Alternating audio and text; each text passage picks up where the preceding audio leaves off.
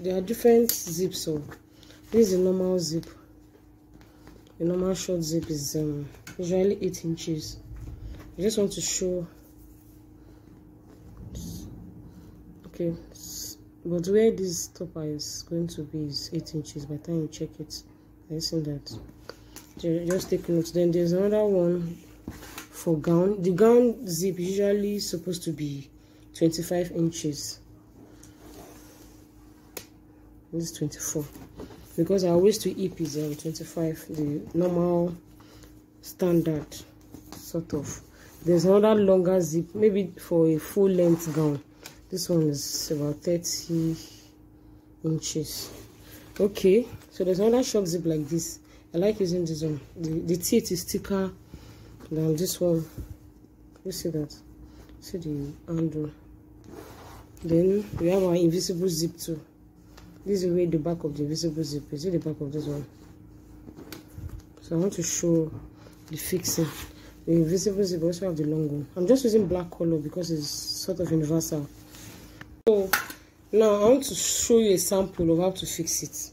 So you're going to cut, you're going to do your own too. So this is the measurement you're going to use. Where is the video blog? Okay, 7 by 11 inches. 7 by 11. You're going to fold it, cut it into 2. You're going to cut it into 2. So I already cut mine. Are you seeing that? It's important to iron. If you can iron, please do.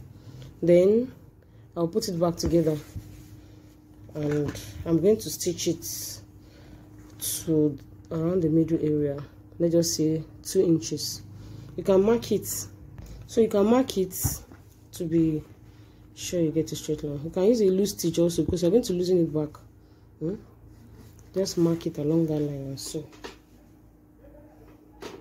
Okay, so there are different foot. I don't know if your machine, I think your machine can use it or not. So this is the zipper foot. It works for invisible and normal zip. For me, there's some special zip for invisible zip, but this one works for me. This is a normal foot, zipper foot. This is a pack of foot that I have. I think maybe one of these I'll show you. This one is for the button. Oh, okay. So what are we doing now? So this is the length. We've measured 8 inches. So I'm going to be losing it up to 7 inches. This is the same way I'm going to do it on your skirt, but I'm just going to show you. So I'm losing it up to this point, this 7 inches point. So this is my zip now. I want to start fixing it. See, I loosened the 2 parts. See that? It's important to iron it so that it won't stress you. So this is one of the methods, and I'm using the foot. So the first thing is you can use your normal foot if that's what you have. It will still work. It may not just come out 100% perfect, like this one will. See what I did, right? Okay, so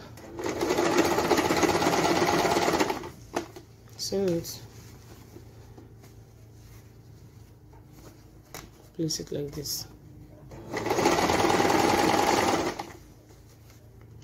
Look at the under. When I'm getting towards this part, I will zip it up so that it does not disturb my sewing.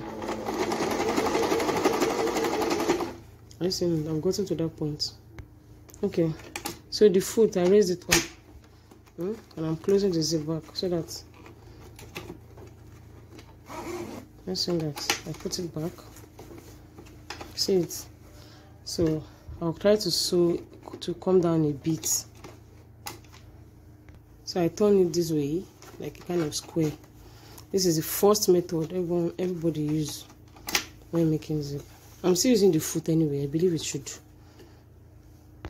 I deliberately use this color of fabric so that it can be clear. So I see the way the zip came this way. So I'm going to sew it back. Okay, so all those thread that was there before when you were losing it off. So try to put it this way so that it will be covered.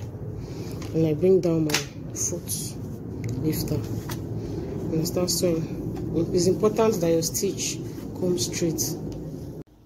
Okay, so sorry, the other video was interrupted.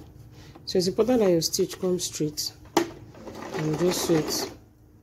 Okay, so I'm bringing it this way. So when I'm getting to this stage, to this point, so that it does not disturb me, I'll loosen it up back, and then I'll bring it. Okay, so this is it. So by the time you're done, the zip, iron it properly to just rest perfectly like this. So I'm going to show you another method. This is another zip I want to use now to show you. Okay, so this is another method, almost like invisible zip method. So this is how we're going to be fixing it. You can even use your pins to hold it. Use your pins to hold it at each point so that it will be equal. But I won't be using my pin. So this is how I'm going to do it, almost like invisible zip method. I see where I placed it, just like this.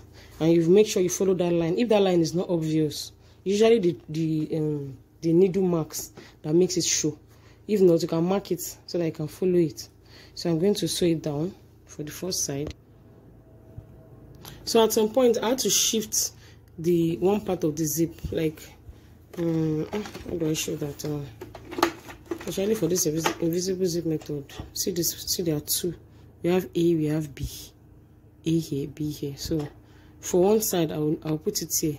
From that side I'll put it here. So you're the one that will be able to figure it out when you start sewing. So I couldn't use the other side I've been using before for this one. So I had to put it on this side, since it's the invisible zip method, as I like to call it, because the zip teeth will be showing out. Okay, so I'll just take it this way. When I'm getting close to this place too, I'll push it up. See, make sure you are following the line as you left it. So I'll continue sewing it. For this zip, see that the teeth is going to be showing out. They usually use it for gowns, especially. And recently I've started seeing it on skirts too. So the same thing I did for that one, I'm going to also do this one. Put this one here. You can use your pin to hold them down.